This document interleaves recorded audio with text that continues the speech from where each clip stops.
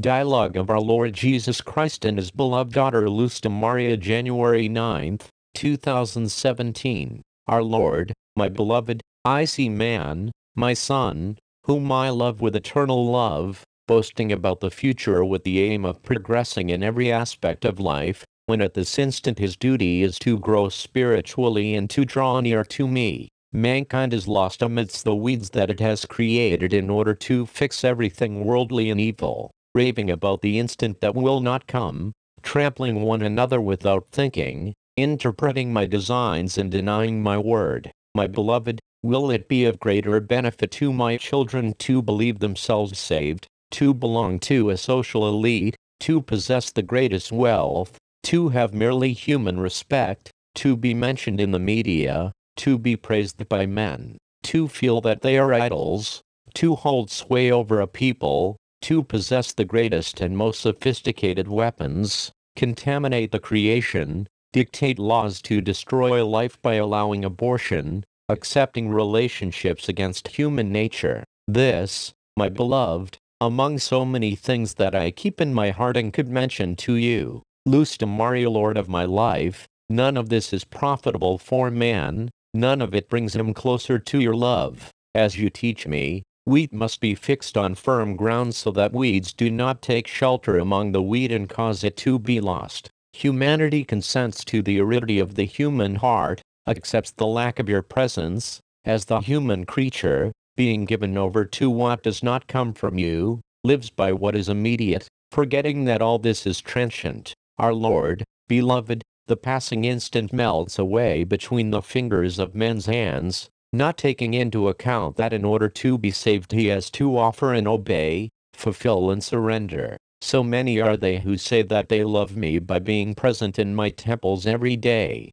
and I, knowing the depths of the soul, see the discomfort, disinterest and lack of fulfillment towards the divine word. I experience the great apathy with which I am treated and the contempt of being ignored. I see how false human appearances surpass love for me. I look at the preference of some of my representatives for certain social and even political elites in order to remain among the top positions. I look at these priests of mine lacking spiritual accompaniment. How much power evil holds over man at this instant, so much that it manipulates him to the utmost, so much so that, in search of the best possessions in order to be admired, my children, men and women, are deceived and live without respect for themselves. I grieve for those who live by appearances or by convention. How far these modern styles of life and love are from me. Indecency in women's clothing is a sign of the emptiness they carry inside.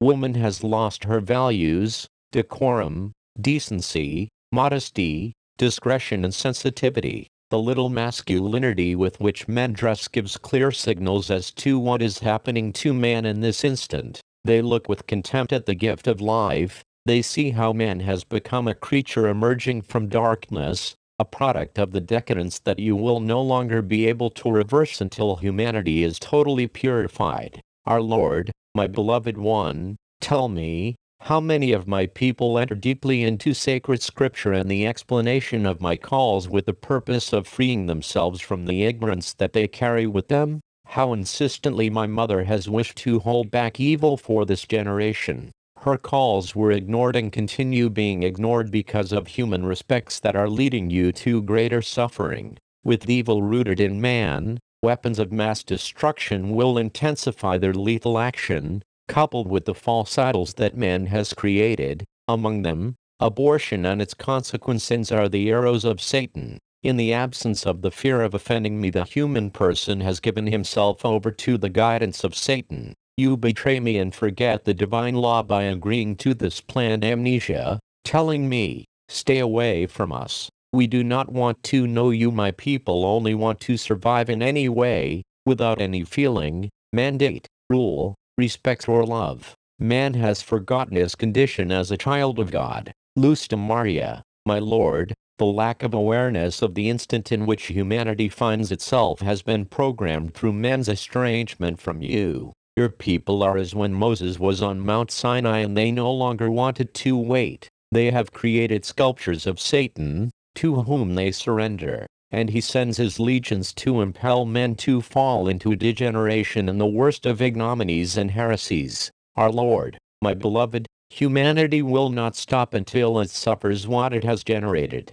Part of the purification is approaching from space. The force and vibration of celestial objects that travel through space will directly influence the Earth's orbit, causing the Earth's axis to move, and the Earth's centrals and the Earth's center of gravity correspond to that vibration and magnetism, altering the normal rotation. Disasters will increase. One earthquake after another will occur without men being able to assist one another promptly, since conditions will prevent it. The fury of the waters will flood the coasts and communications will be altered to the extreme. Then man will see that his technology cannot stand on its own, but depends on what the divine hand has created in order to continue advancing. Man is not the creator but the slave of what he has created. Nothing goes beyond where our Trinity allows. If just for one instant you would listen to my word and that of my mother, humanity would find itself far from so many mistakes and errors. The human will has achieved supremacy in the face of the lack of knowledge of our will. A God of solutions is what humanity seeks, and when those solutions do not fit human desire, it has opted for the devil. Spread our word in season and out of season. Awaken souls as I command you, my people. Everyone has the power of decision. Each one of you, my children, has the power of choice. Those who have decided distortedly to turn away from me are those who destroy everything in their path, beginning with the gift of life and leading humanity to suffer cruelly. All those who possess power for determining norms, laws, and who can interfere with the peoples, and have used it for evil, if they do not repent in due time, before the appointed hour, will not obtain my mercy. This is the instant for repentance, for conversion, this one, not another. Pray, children, pray for Australia. Lament comes to that land. Pray, children, pray for Indonesia. The colossus awakens. Pray, children, for Italy. It suffers because of the great volcano that was dormant. Pray, children, pray for my church. She is divided and the sheep are scattered. My people, come to me, attend to my pleas. My blessing abides in you, my love claims you, my mercy awaits you. Your Jesus. Hail Mary, most pure, conceived without sin. Hail Mary, most pure, conceived without sin. Hail Mary, most pure, conceived without sin.